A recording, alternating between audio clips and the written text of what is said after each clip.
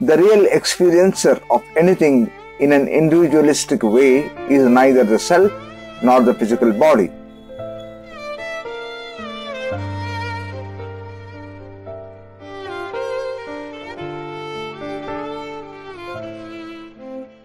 It is a mind that is the center of individuality that individualizes and imprisons a ray of the Atman in what is called the individual soul.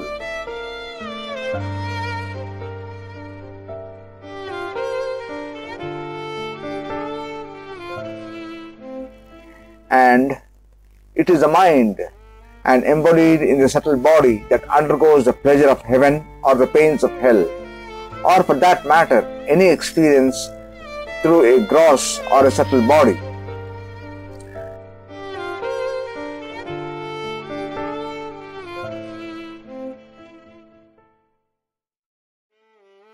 The mind appears to have consciousness on account of there being a ray of the Atman in it, in the form of a reflection very much limited by its own constitution.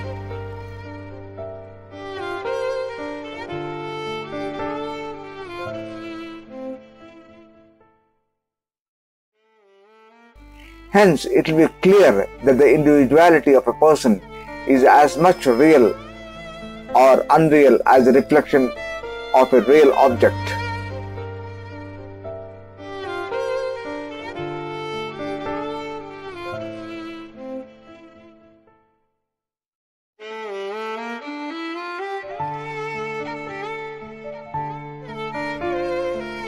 Though everything happens according to the supreme will, the karma of the individual determines the form or shape of the experience that is to be had under the dispensation of this will.